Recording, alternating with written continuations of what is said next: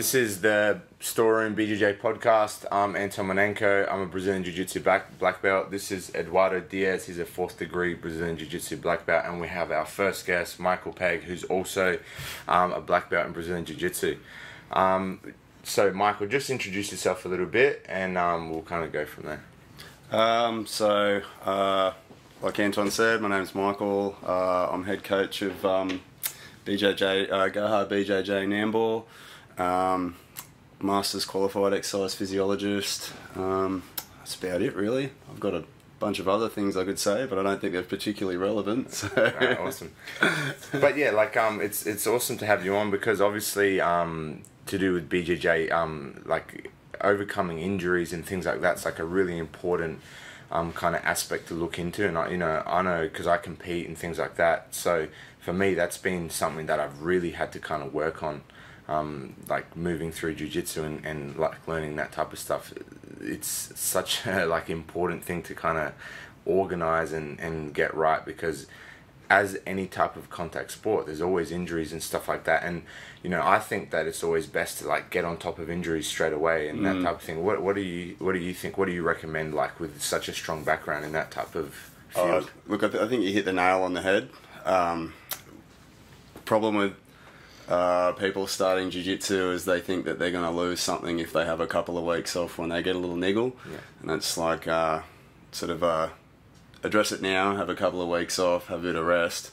Saves you like 3 months healing time frame down the track just because you keep re-injuring the same site, and you see it time and time again, like that white belt fever as they, I've got a little problem with my elbow, but I think that's just jiu-jitsu and I keep training, and then 6 months down the track they have to stop because they can't move their arms and stuff. It's I was very fortunate that I'd kind of started my studies around the same time as starting jiu-jitsu, so I was kind of learning all those principles as I was going through, and I quickly understood that it's not a sprint, it's a marathon.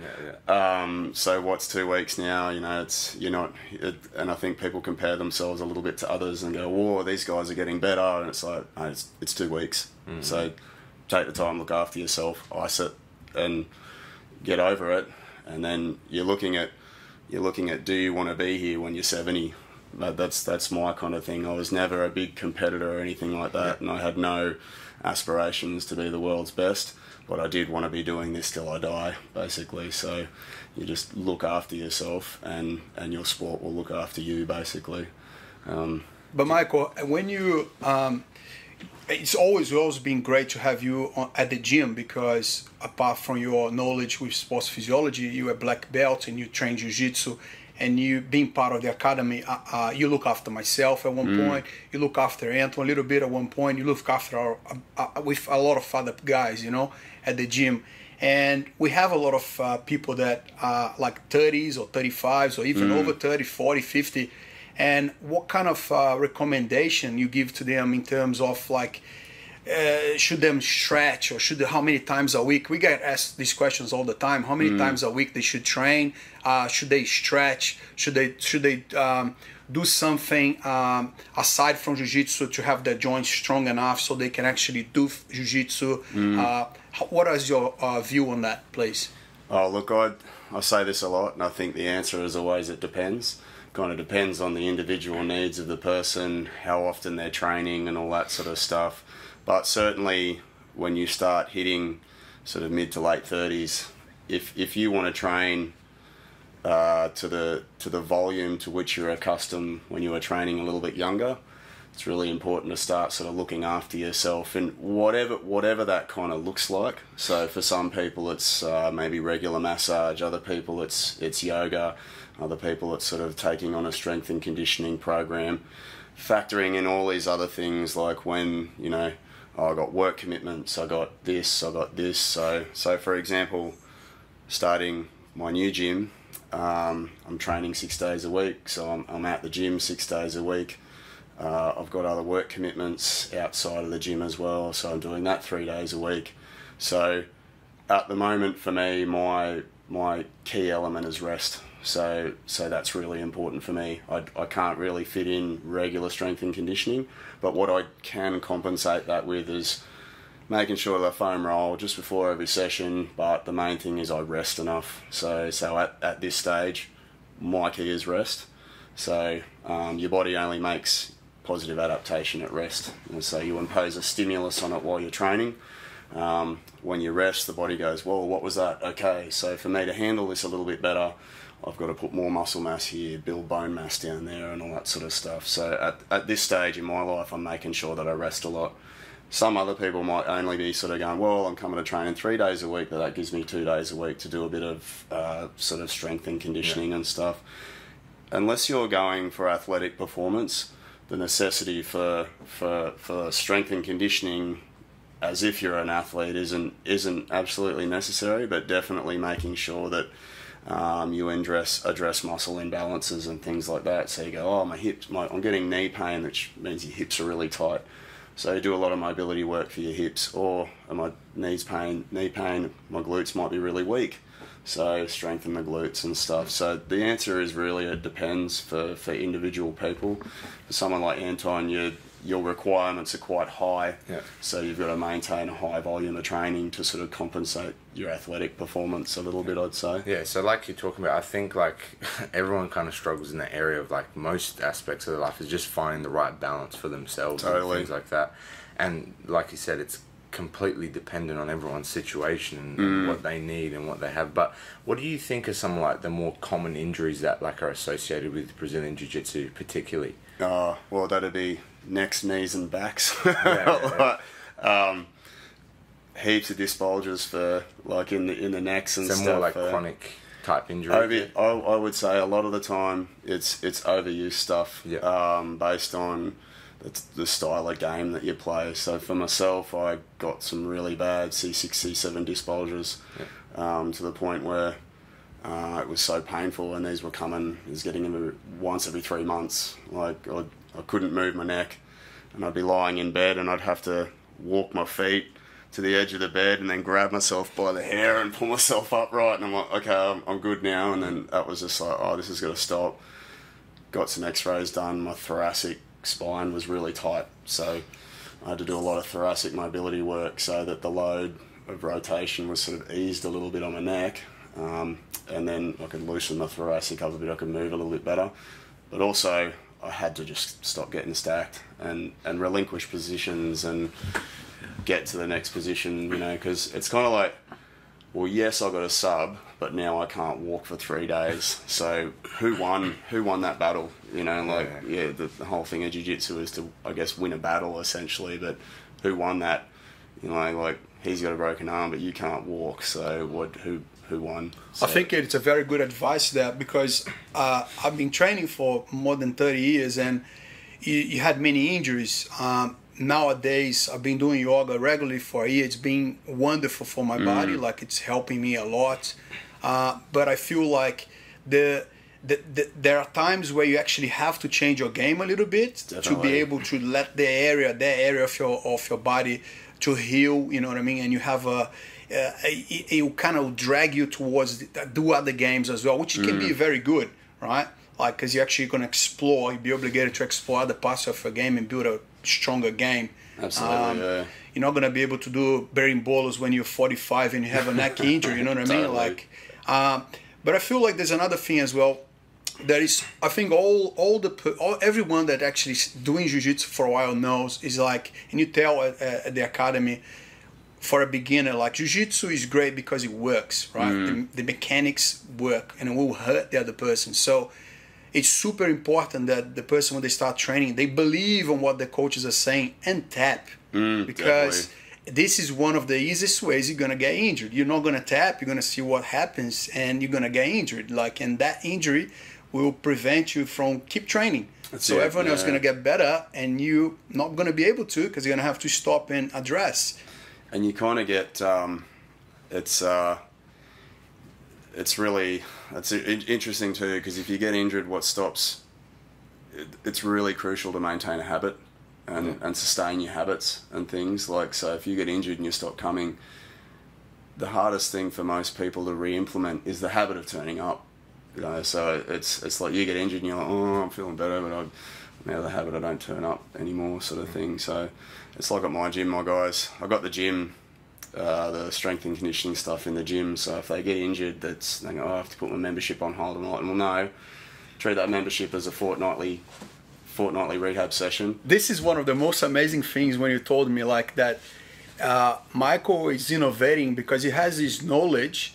And he actually treats his members when they get injury, if they get injury, like to be able to, they have all the equipment on the side, and he'll put them to do a series of exercise to rehab them, so they can keep coming to the training, to the like close to the mat area and do the exercise, and that's inclusive in the membership, right? Yeah. It's super amazing. It's an amazing job, you know what I mean? Like a great use of your knowledge, and to make people like feel good and keep getting the socialization, keep in contact, I think is amazing. And those two key elements that you just mentioned there at the end is really important, is the maintaining that sense of community and the formation of, and the maintenance of the habit of turning up on time.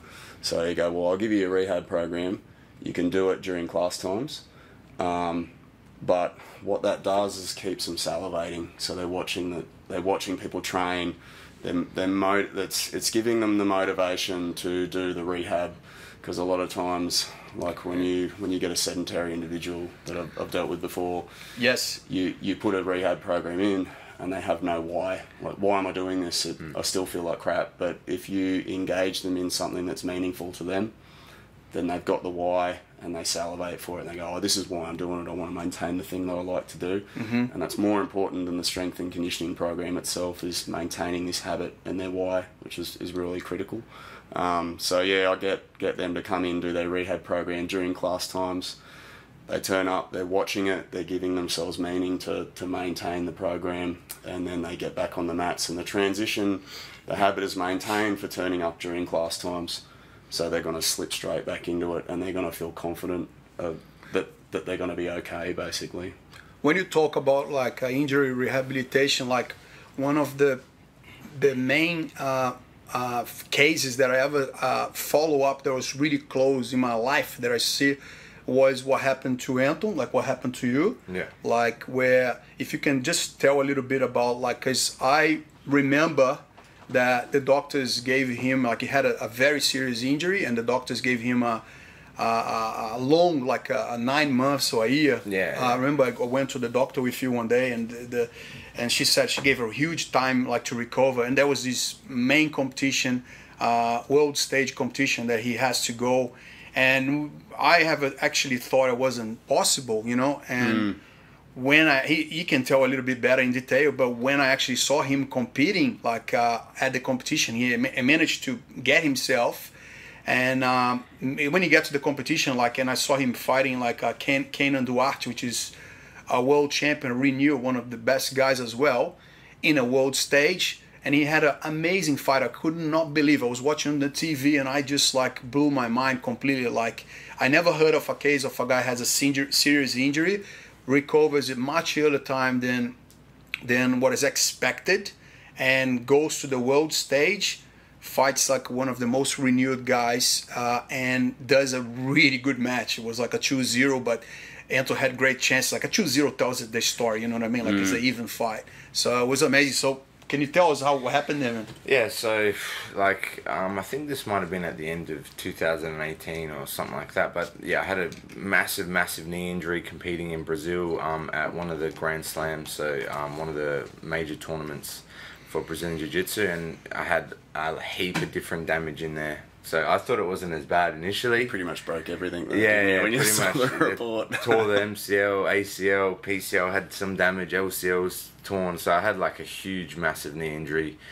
And like initially I thought like, alright, it's bad, but I didn't think it was so catastrophic. And then once it had been checked and everything, I was like, man, you're going to have complete reconstruction and like reattachment of this ligament and all this stuff. So it was pretty disappointing and upsetting. But even I think the biggest thing for me, like the reason I was able to get back, and it was only about 4 months after the surgery, which is pretty quick, because normally like the turnaround time for like full contact or going back to normal kind of like activity is about 12 months, so 9 to 12 months. So I think the only difference was, man, like the moment I found out what the issue was, is I already started rehabbing. So even before the surgery, I was already starting to do some type of exercises just to maintain strength and some like muscle mass and everything. So I was just, the moment, even from the injury, I already started just working on it, icing, helping it, all this type of thing. And then you had a really good motivator too, like you wanted to get back on your mats too. I wanted to get back on the mats, but I also knew like, all right, like this competition is, you know, 4 or 5 months away, so look, there's a potential that I can do it. So if I just work as hard as I can,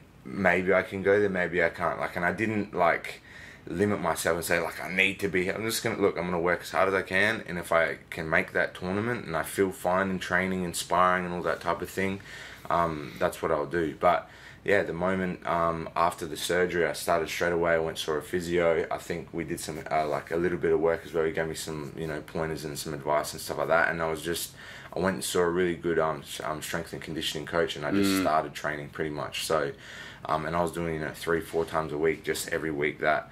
And I didn't actually do any rolling or jiu-jitsu until probably at least 2.5, 3 months after the surgery. So I definitely struggled with a bit of cardio and stuff like that at the tournament anyway. But just like you guys talked about before, I had to like adjust a lot how I was training. And, you know, I would always avoid people going towards the leg that was injured and stay always to this side and all these types of things. So there's a lot of adjustment I had to do. And initially as well, like the first times that I sparred, I only trained with people that were way lighter than me. Yeah. You know, I was letting them come to these positions, but avoided things that I felt like would hurt my knee. So there was a lot of adjustment, and there's a lot of things I had to kind of do differently. But I think it was a little bit of a blessing in disguise for me, particularly like tactically, because you know, I really like to exchange and fight with people and do all this stuff, because, you know, that's just kind of my personality and how I enjoy doing jiu-jitsu and stuff. But it really forced me to be way more tactical and way more precise with the things I was doing, and I kind of like stuck more to a game plan. Like Eduardo was saying, like fighting all these guys, Herber Santos and kind of Duarte and all these really good guys, like I feel like I actually did a lot better in terms of the outcomes of the tournament, just because I was forced to be more tactical, think more laterally. I just had to stick to a game plan and kind of like apply techniques in a much more systematic kind of way, rather than just like fighting with people and like, hey, I'm gonna attack the guy however I want and see what happens. So were you concerned about the knee while you were competing? While I was competing, look, I there's always a little bit of doubt and stuff like that, but I prepared very well. I trained fairly hard, like, and leading up to like the last 2 weeks, I did like proper hard sparring and stuff like that.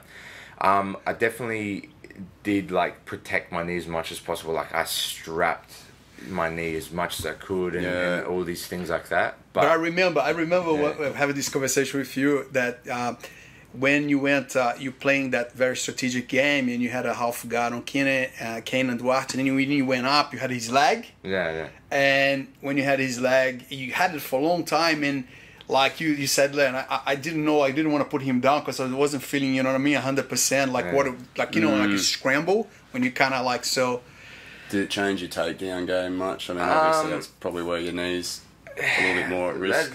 No, the takedown stuff didn't really change too much. Honestly, the thing that I struggled with the most in the tournament was the gas. Like because I hadn't sparred like normal, and like leading up to the last like 2 weeks or whatever, or 3 weeks where I was starting to go hard, there's just not enough time to kind of like build the cardiovascular level that I need to be at that level. So that's probably the thing I struggled with the most.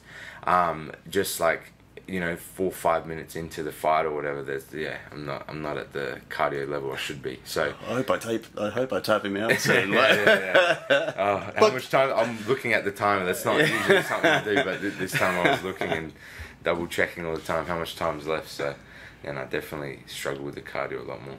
But even then, the outcome of this competition is that you got like you got third in the world. Yeah. So out of that crazy, you know, rehabilitation and injury, like one of the worst injuries, like he got third in the world, and not many people know that. Like it is the only Australian in a gi male black belt division to be a world medalist. You know what I mean? So after the injury, so this is a completely amazing achievement, I guess. You know. Yeah, just highlights how important that part of athletics and just like for normal people also, like if you want to talk about like everyone's goals and everyone's different, like my goal is to go and compete and stuff like that, and Peggy's goal is to you know, train until he can't, you know, walk anymore or whatever when he's 70 or 80 years old. So like this is such an important aspect of any physical hobby. You know what I mean? Like, you have to address this thing. If you have issues and you don't address them, like you said, and you just keep training and keep training.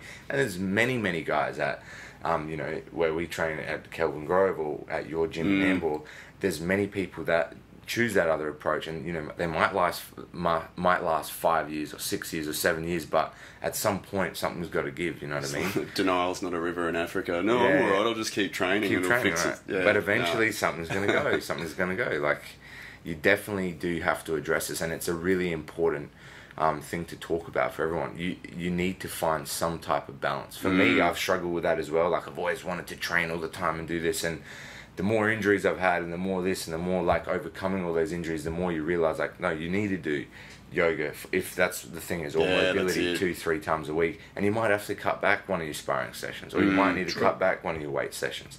And you need to lift weights as well if you're a competitor. If you're not competing, it's not as necessary, of course. But like, you need to find the balance for you, and that's probably one of the more difficult things about finding a balance in anything, is everybody's different. And that's it. You might need to stretch this many times a week, and I might need to stretch, you know, 4 or 5 times a week because I'm just, you know, less mobile or genetically slightly, you know, it's harder for me to get into certain postures and things like that. But and I think the big thing is, like, everyone's comparing themselves relative to others. For sure. So they're looking at, oh, this guy's doing all these things, why can't I do that? And you're like, well, you don't know where he is outside of the gym. He might actually have a lot of free time to facilitate all this stuff. This guy here, well, you're working full time, you got 2 kids, and you just can't fit that. Don't compare yourself to him. Compare yourself to where you are right now, and what are some changes that you can make that are sustainable, that you can develop to keep your training, sort of thing.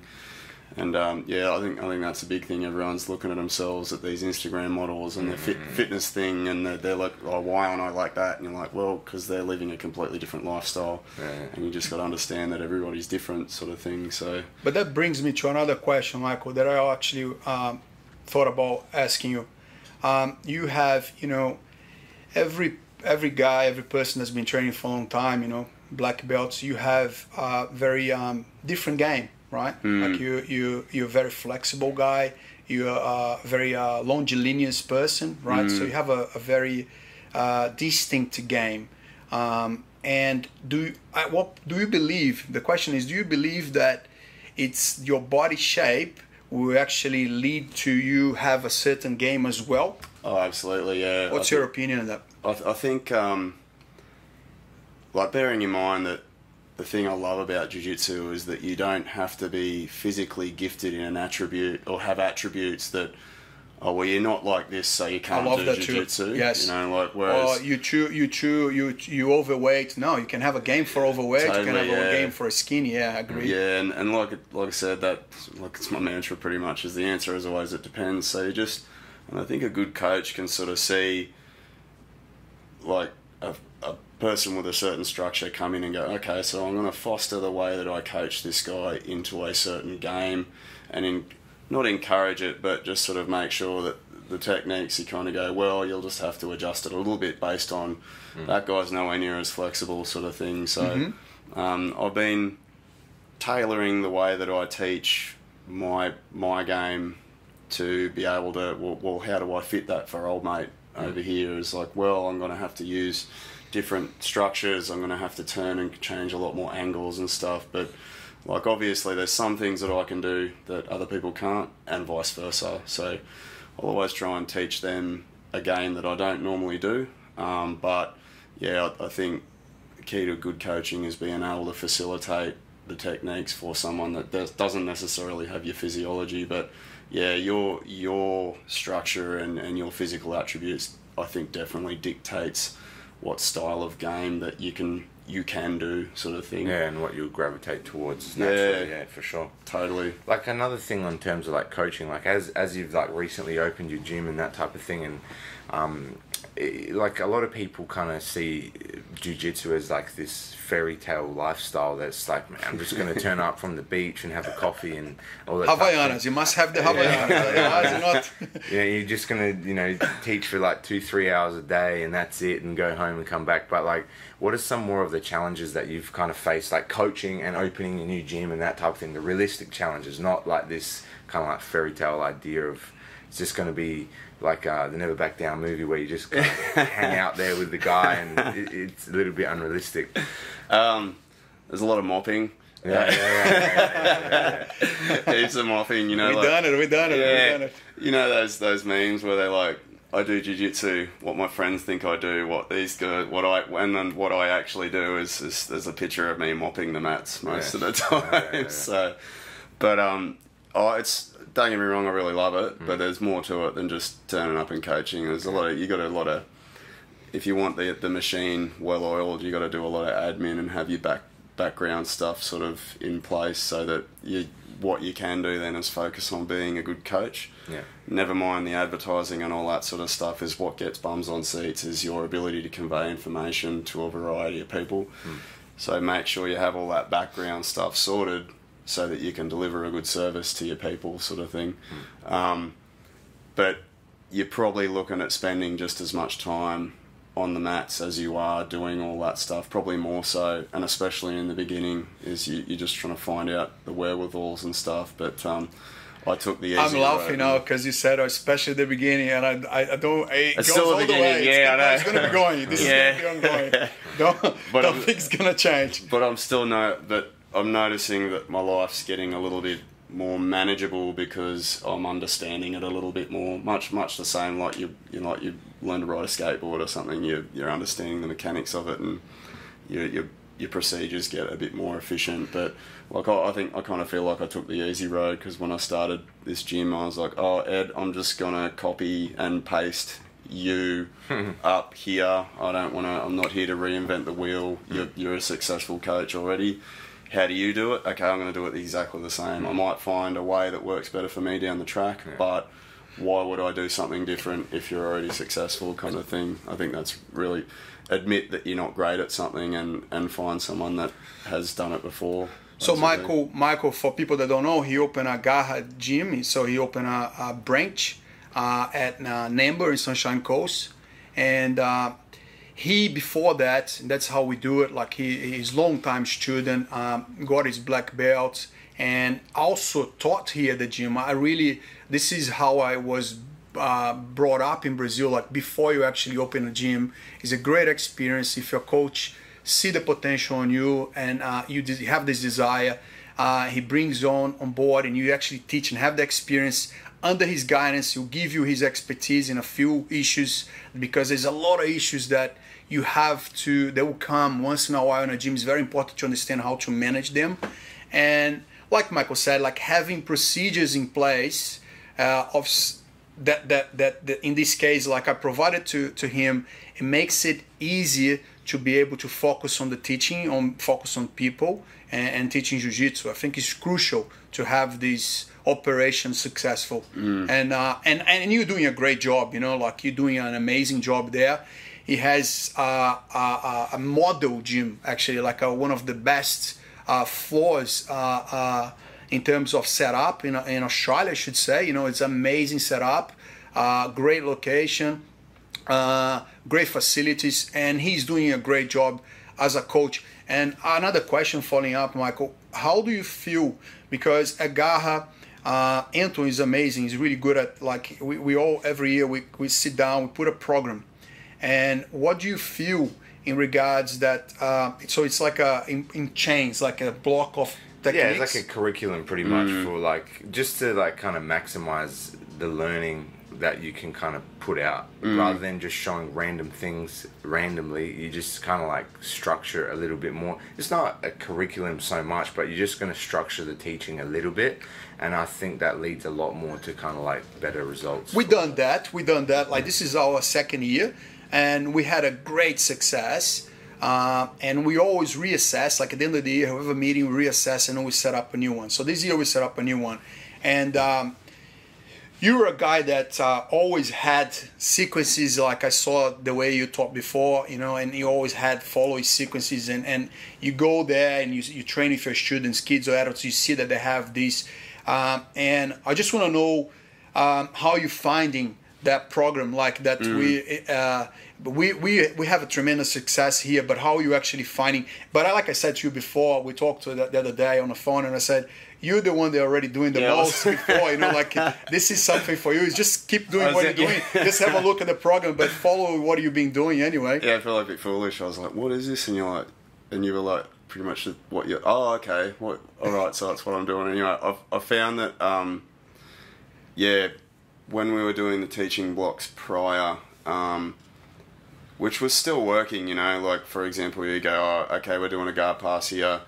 Okay, if they block this one, you change to this. So you are kind of getting sequences, but it boxes, I've found it compartmentalizes, and rather than like, particularly because I've got a high volume of white belts at the moment, I've got most of my guys in intake are fresh. So I think what it did is compartmentalize chain of events, and as a result, they'd go, well, I've passed that. What do I do now? Whereas, and what? Yeah. Whereas you're still teaching them these sequences, but over the course of the year. But what it's doing now is immediately implementing a game plan. Yes. And you see that in the guys when they're rolling now. You see them going bang to bang to bang to bang. They're moving to these different things much more fluently, rather than at some points when they, for example, they pass the guard into side control, you see the cogs turning a little bit, rather than at this point now, and it's only been 2 months, but it's been a massive improvement, is that they're slicker in their transitions to the next kind of movement, or their next line in the chain of events kind of thing. So they understand the game. Totally, bigger picture of the whole kind of situation, which I think is something that you mentioned, which is important to understand, is like for people that are newer or just beginning, that's a much better approach, I feel like, particularly with like the juniors or the kids as well. That helps a lot, like just showing them like, all right, what's the idea, what's the goal overall? All right, when you're on the top or if you're on the bottom, what's your goal? All right, this is the goal, and you can make it into as many steps as you want, but the more kind of like basic and simple it is, the easier it is for people to kind of go like, oh, okay, I understand that, now I can go and apply it. Whereas like you're talking about like the compartmentalizing kind of like the different situations, I think that's something that probably you should gravitate towards doing towards guys that are much more experienced, because like as you get more experience, the little details kind of add up to more, you know what I mean? So, and they develop their own kind of game plan by then, and they understand sequencing important too. Absolutely, like they kind of already got the big picture, but now they have to get a bit tighter and a bit sharp with all the little details of how to actually achieve that, because it's not so simple to achieve the overall picture when you're going and training with somebody that's experienced or good or tight or sharp. So like you said, exactly, if you can kind of like gravitate towards teaching those beginners and guys that are newer, or girls or children that are newer, that kind of like basic overall view, they're going to have much more success and a lot better result initially. And then people that already have that kind of foundation and stuff, then you can kind of break it up into those more in-depth kind of scenarios in each situation. That, I think that's what we've kind of found by experimenting with like the programs and stuff like that, and changing up the learning blocks and things like that. But that's definitely something that seems to be the case. And I think what you're exposing these people, the new people to, is a larger variety of positions in a shorter space of time. Whereas, like, say for example, newbie comes in, you teach them a series of guard passes and they don't know where to go from there. And then if they're on, say for example, you teach them a series of guard passes and then they're on their back and they're lost. So at least you're exposing them to more positions overall, and which allows them to sort of start thinking a bit more laterally much earlier in their piece, sort of thing. And for the coach point of view as well, I like about these new curriculums that we're not it's not regimented. Like we don't have to show the same technique. Like we show a technique, we show a sequence from a certain position, and each coach will then show that position, you know, or a different submission. If it's a super white belt, like a, you know, simple submission and with the sequence, but nothing like, oh, it has to be, there's not, because it's an art at the end of the day. So, and each one has a different game, so you can always go and show, okay, what's the big picture, but the big picture can be a little bit different, you know what I mean? And then you give a little bit of option, and depending body shapes and how they approach jiu-jitsu, they might use that one more, you know, they might use a arm triangle more than an armbar, you know what I mean? Like, and that goes, we providing these the difference for people to explore and get better. I think that's always annoyed me with, like, because I did Kung Fu for years, and then my friends had done karate, so I'd helped coach them to, like, nationals in karate and all that sort of stuff. But the thing that always frustrated me was that they were very rigid on the structure that they used for their katas or their forms and things like, oh, well, that's not a proper kata because you're not putting your leg in this position. It's like, yeah, but look at this dude's legs. He's a grasshopper. Of course he's not going to get that low. His movements are going to be stunted and look awkward. How about you allow him to change a little bit? Yes. And I think, like, with, again, coming back to jiu-jitsu is like, oh, look, it works. Cool, it's jiu-jitsu. Yeah. You know, like, it's sort of with the traditional martial arts, which I think is going to let them get left behind a little bit, to be honest, is that there's this rigid thing that doesn't allow, like, coaches to show their own flavour and things like that. It's like, no, your leg has to be like that, otherwise it's not good enough, and that's just, you just can't do that, you know, like, and especially if you look at the origins of different martial arts, their physiology is a little bit different, so of course, so, you know, like, someone might not be able to get that low based on the fact that they're a completely different physiology, you know. So it's, I think that's the advantage of jiu-jitsu. You can adapt it to suit different people, whereas like I said, other martial arts is just too rigid, like in their teaching framework sort of thing. And I love that the idea that we're doing this curriculum as for all the Garra gyms, so, you know, like, we can all be on the same page, and when we go train with the other guys, we're all exploring the same thing. I think this is even better, you know.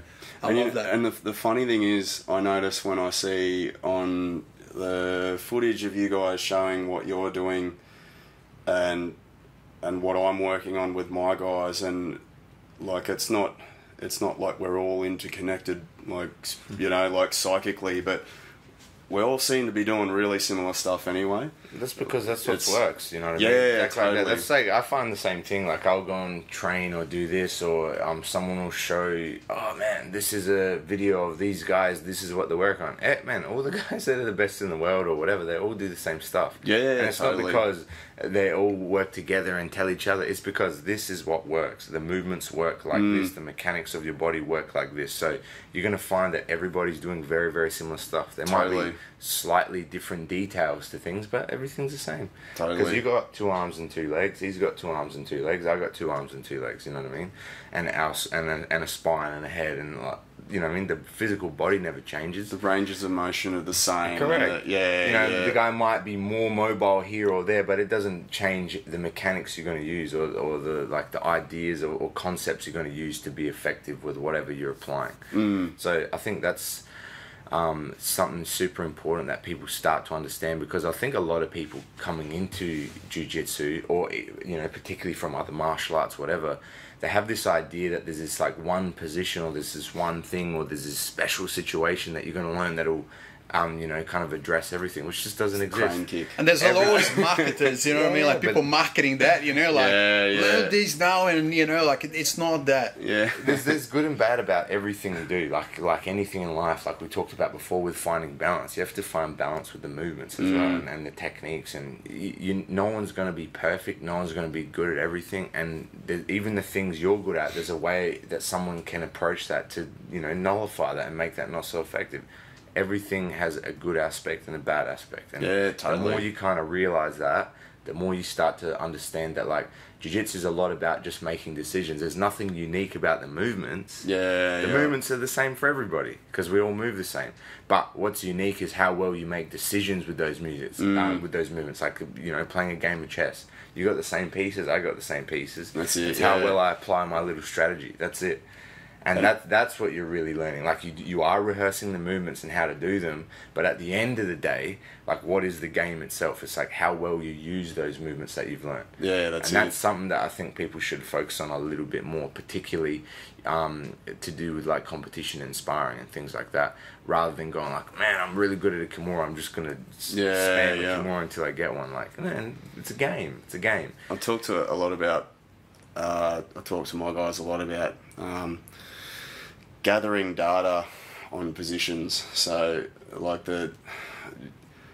people often get fixated on the need to win every roll, but what you're not going to gather is data on a position. So for example, being on your back in side control, don't be in such a hurry to frantically get back into this position. Sit in this position and understand how to be comfortable, where to put your arms in such a way that you can move and stuff. And until you do that, until you gather data on going, well, people are only going to move 1 in 3 ways.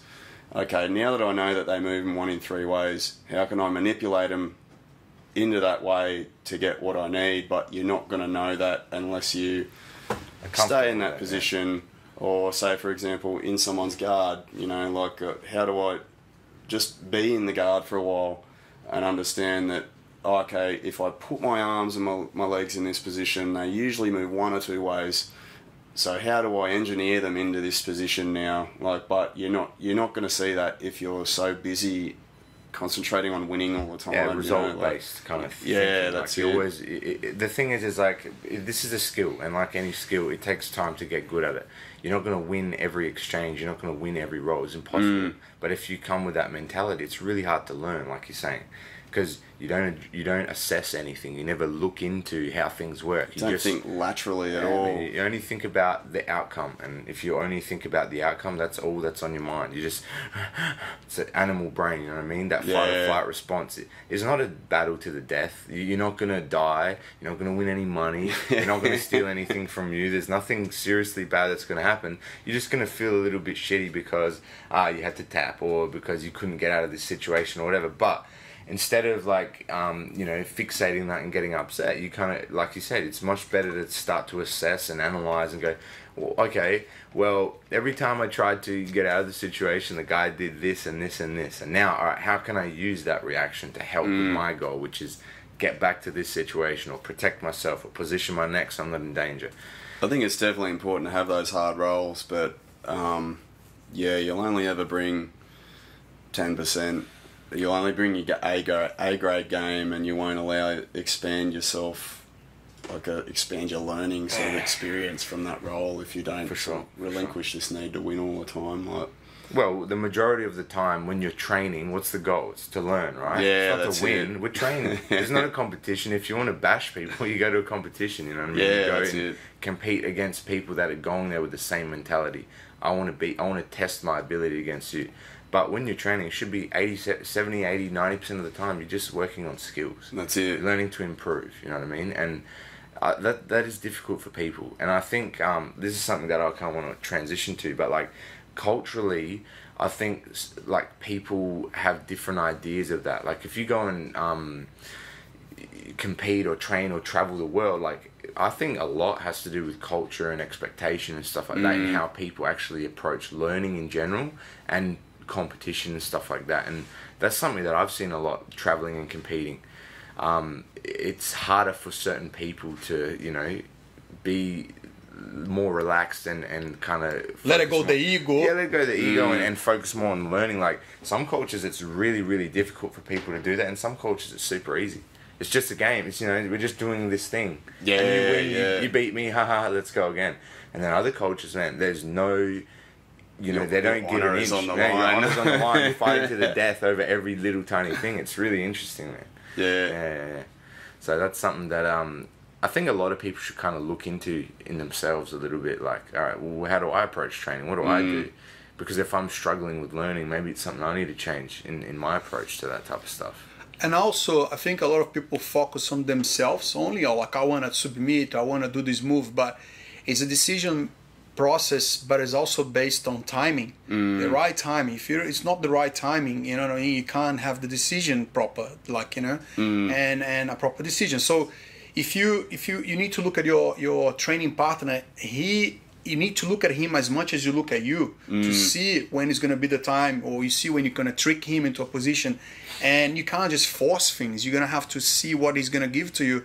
And people lose a lot of time thinking about themselves rather than think about the other person, you know? There's a... You need to relax to be able to look at the other person. There's a really good book called The Unfettered Mind. And it's this series of essays from like a Japanese Zen master to a Japanese sword master. And he talks about like... the sword master said, Zen Buddhism and swordplay have nothing in common. He's like, quite the contrary, they're very similar. So he goes in, the first essay is what the others sort of come off, and it talks about the ignorance and the abiding place. So what he means by that is like, abiding place means your mind is set on this one thing. And if you're sort of, in his case, if you're related to sword players, like I'm thinking about the sword, I'll get cut down by the sword. If I'm looking at his hand, I'll get cut down by the sword. You must be everywhere and nowhere at the same time. And when you're talking about getting fixated on having to do this one thing all the time, he's like, your mind's going to be everywhere and nowhere at once. Only then will you react truly in the moment, sort of thing. Yeah. And sort of finding ways to have your mind nowhere and everywhere at once, you start to have an authentic rebuttal to what this person's imposing on you, rather than sitting here going, I have to get this sweep, and you're like, well, it's not happening. Where else is available? Yeah, totally. You know, like flow to this next thing, sort of thing. So finding your ability to be everywhere and nowhere at once is, and observe too, because when you're outside, you can see, this person, or when he's training with you, you can see, this person only passes to the left. This person only do a certain pass. This person just tries it. This person has two moves, like submissions, that are very dangerous. So you're gonna train with him. He does triangles, like you expect. You know what I mean? Like, what defense I'm gonna do? You're already playing. Don't let him close the legs. Blah blah blah. So you need to be super observant, and that's why you acquire knowledge to have the best strategy in place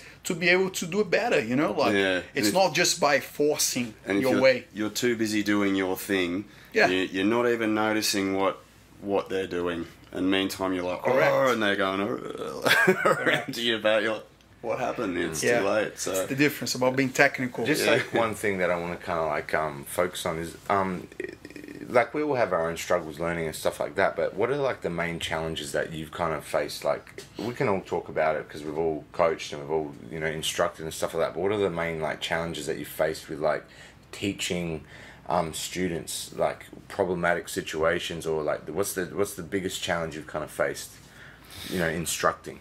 I think it's really important to change your vernacular to suit people. So that they get a level of understanding, because you can say something to one person and they don't understand it. Like, what is it? They different types of learning. There's visual, there's aesthetic, like physical. Physical and stuff. People listening, auditory, audio. So I think it's really important to identify how people learn really quickly. And that'll allow you to sort of super highway them into acquiring skills and stuff like that. Personally, my learning difficulties, I think, was just my ability to get there often enough, sort of thing. And I learned by doing things thousands and thousands of times. You know, it's like I can see something and it won't sink in until I've done it a lot. You know, and for me personally, the answer's always in the repetition. So it's finding the time to be able to go, right, let's sit down and do this over and over and over again. And then because it becomes this sequence in your brain, then you can start going, well, that's just in there now. And now I notice that you start to see the nuance in it a little bit more. But I have to do it over and over and over again. But it might be different for some people. But what I have noticed for white belts is that, no, you just got to don't pontificate. Don't do one technique and go, I feel it was like this, and maybe we should do it. No, just do it over and over and over again. Don't stop until you can't do it anymore. Yeah, that's it. That's it. So that's one of the things that I see, like the new guys sort of talking about what they feel. Oh, I felt it should have been this. No, you just wasted a repetition. Yeah. Do another rep. Like, do you know what I say about this? I say, until actually doing in training all the time, you don't know the position. Some people think that they drill the position while the coach show the position. They drill and they're like, okay, next. I already know this one. But man, you just know when you're doing training. Otherwise, you don't know. Let's be honest, you know. That's it. Yeah, it's like, do it again. What do I do now? Again. Like, more. I think my kind of issue's been like I have never really struggled with learning techniques, and like, you know, I can go and watch something on YouTube or see someone else do it in training and kind of like figure it out and understand it and then go and apply it. But I definitely struggled a lot teaching, because I started, you know, pretty young. I think maybe it was like 18, 19 already, like doing classes and stuff like that. And I definitely, you know, had like probably more emotional things that I would get upset about. Like I felt like sometimes people weren't respectful or didn't want to listen to me much because I was younger than everybody, and you know, I'd get like a little pissed off and annoyed about that type of stuff. And also like just like your expectation of people, like my expectation for myself is super high, and I want this standard of stuff all the time. And you should be training this hard and you should be doing this, and that kind of like bleeds out into the coaching. And sometimes I would get annoyed and pissed off because people couldn't do a technique after 2-3 weeks. Man, I've been showing this for 3 weeks, you guys still can't do it. But everybody's different, you know what I mean? Everyone's standard is different, and everyone learns differently as well. And I think that's something that I really struggle with a lot, is particularly starting coaching. And you've come from a position of you're very aware physically, in terms of you've always been high level of competitive sports and all that sort of stuff, and always an elite athlete, always been taught by elite coaches for elite athletes that expect a high expectancy, you know what I mean, what they have to achieve, go again, you know, like, I think that shapes him in that, and probably shows the initial struggle. And you've sort of so in doing that, you're very aware of your body and how it moves and stuff. And I think like, it's like when someone says to me, I can't swim. I've swum all my life, and I was swimming since I was 3, and I'm like, I don't understand how that works. And then you got to sit back and remember, you don't. It's all about exposure. These guys haven't been exposed to the pool very often and things like. And I think we, as coaches, you forget that. All right, this guy's coming into the gym. He's been an office worker all his life. Prior to that, he was a gamer. Like he's never actually learned how to move his body. Yeah, so his like brain, his communication to his limbs and stuff is in terms of that development is way back compared to someone else. Like myself, surfing all my life and doing all so to acquire a skill is where we're a bit more streamlined in the processes, especially like you said, because you've been elite level, so you're training with coaches that effectively deliver communication really well and things like that, so you've adapted quite quickly. And we just kind of forget that people aren't where they've come from, sort of thing. I got advice that I never forgot about that, because everyone when they start teaching, they get super frustrated when people cannot. And so my coach said to me, never forgot that, he said, don't worry if not everyone learns everything every day. That's fine, because some people will click another time.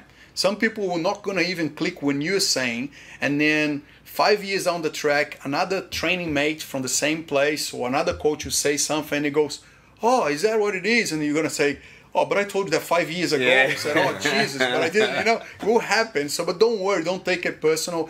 And it's also like, if you start anything new, like, you know, like I started Pilates recently, and it's a whole new vocabulary. It's a whole new way, even though you might have a completely good sense of your movements, etc. But it's such a different habit. It's just a different way. Even the words about they saying, oh, just put your feet on the, and they call that a name there, like the bed.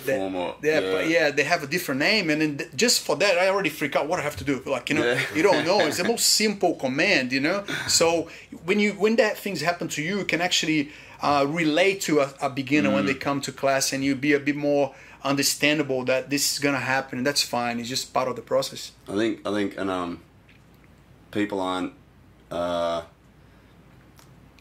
ready to listen.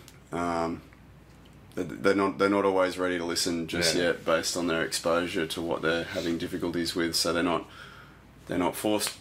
met with the problem maybe when they're rolling, when you're teaching the technique yet. So they don't understand why they need to do it, and people don't hear until they're ready to listen, sort of thing. Like you can tell someone something till they're blue in the face, until they actually do it and go, oh wow, I did this, and it's like, yeah, you did that yourself, don't worry, man.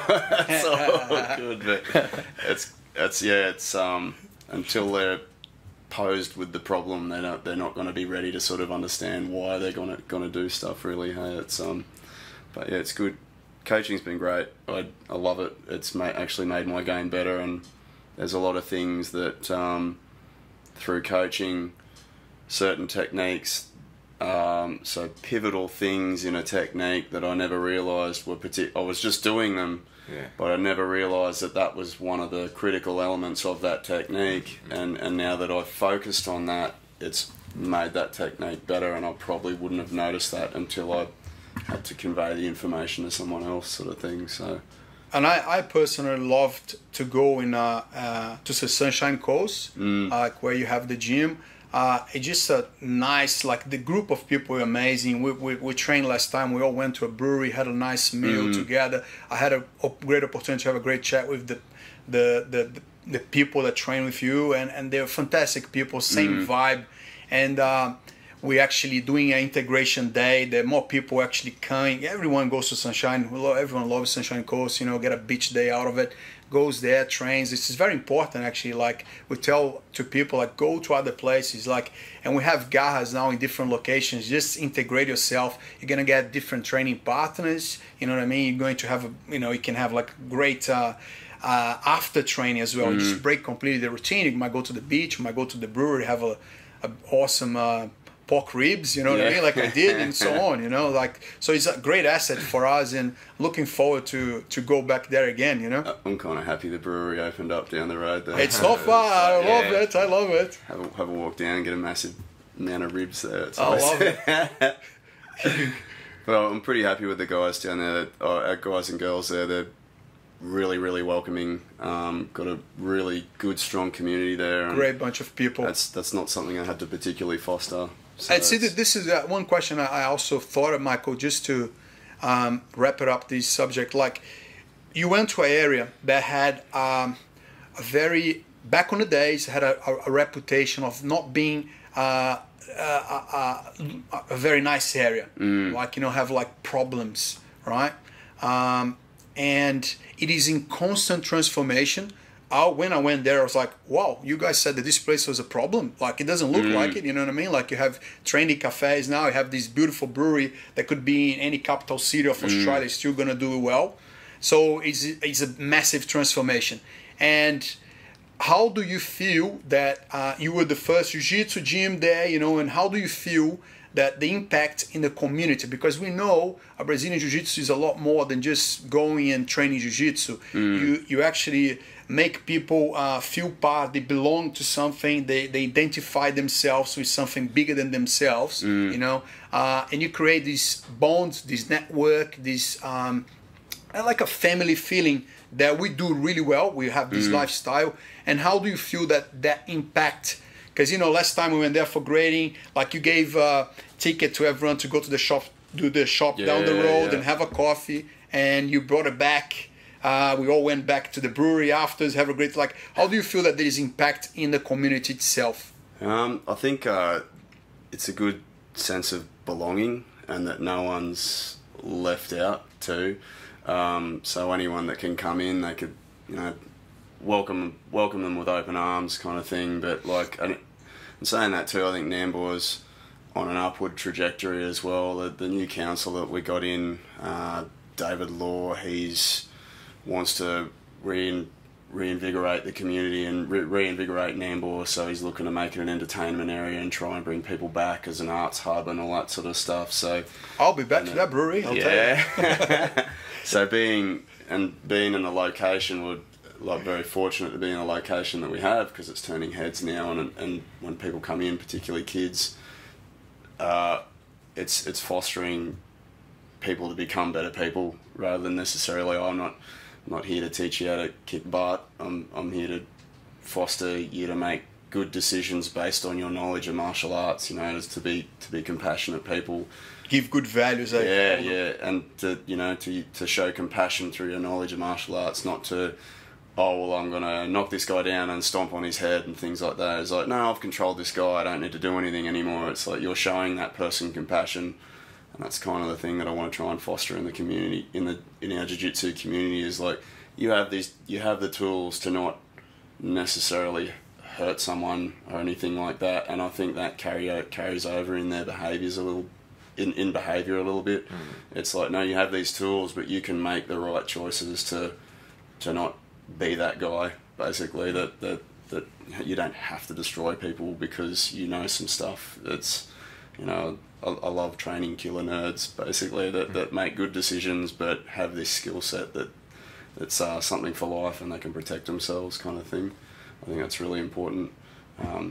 Good decisions are really important. Is there anything else you'd like to address? Like, is anything that you would like to say? Look, just like one last thing to wrap everything up, but what's everyone's opinion on kind of like online learning and online techniques and things like that? Because I think like it's a little bit of a double-edged sword. There's a lot of good aspects of it, and there's a lot of negative aspects to it as well. Like, what are your points of view on that kind of subject? I think it's like, yeah, you hit the nail on the head. I think it's good and bad. I think you have to be very strict on your content that you watch, otherwise you go down the rabbit hole of learning 600 different things, and then having a wash of techniques in one particular movement. You set goals, very clear goals for yourself when you're looking at online content, and find something and go, oh, I'm only going to do this thing, and I need to harness that thing, because how many times we've been looking at YouTube and we're going, oh, I just want some subtle nuances on guard pass, and then you're looking at flying barambolos like 10 minutes later, but you like stick to having rules of content that you watch, rather than just trying to watch all and everything, and then not good at, you know, jack of all trades, master of none kind of thing. I agree. I think that's really important to kind of explain. I think it's very common for particularly people that are just starting out jiu-jitsu, or even guys that have been training for a long period of time, to just like memorize thousands of techniques but not be able to apply any of them in live training. So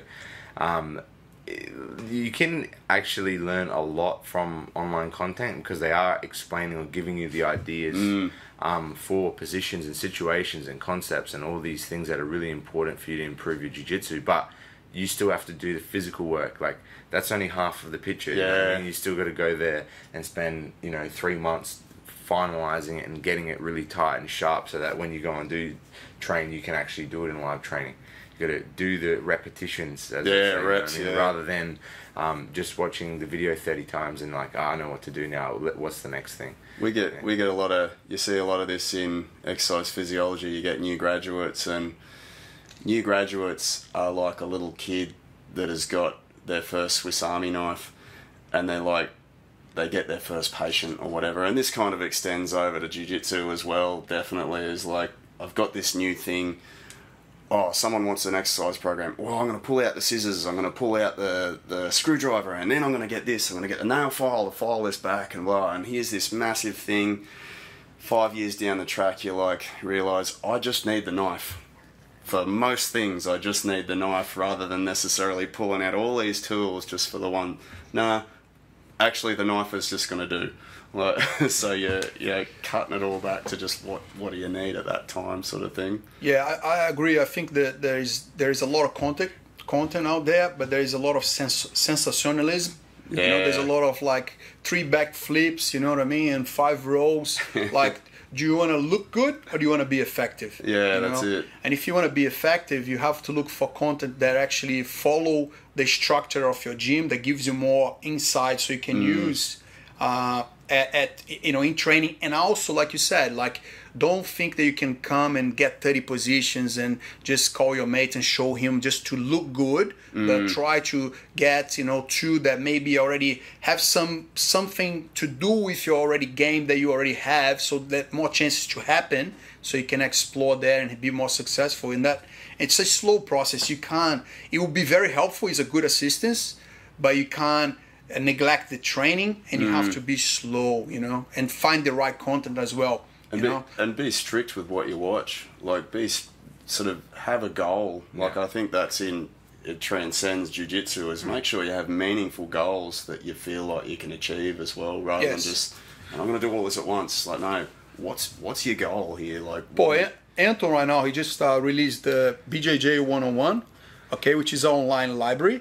I had the privilege to have a look, and it's been amazing for myself, and as a coach, there's a lot of things that you forget. There's a lot of, like, the higher belt you are, the fine details is actually what makes a difference between succeed and success and failure. And it's been awesome to give tweaks, give ideas, new positions that you've seen it before, but you don't have a clue how to do it anymore. Some things that you never seen it again, because jiu-jitsu is a limited knowledge. Like, and that's what I found fascinating, and I'm open for learning. So any form of like good content, I'm happy to digest. So yeah, that's why he came up with BJJ101. It's great. It's been great. I totally recommend. Yeah, that's it, guys. Well, that's pretty much it. We're going to wrap everything up. So thanks so much, Michael Pegg, for coming on. It was really, really interesting, talking with you about particularly all the exercise physiology stuff and your ideas about coaching and running a gym and everything like that. So thanks so much for coming on. Thanks for having me, guys. It's been great. Yeah, thank you both. And I hope I'll see you soon, guys, on the mat as well, right? Yeah, for sure.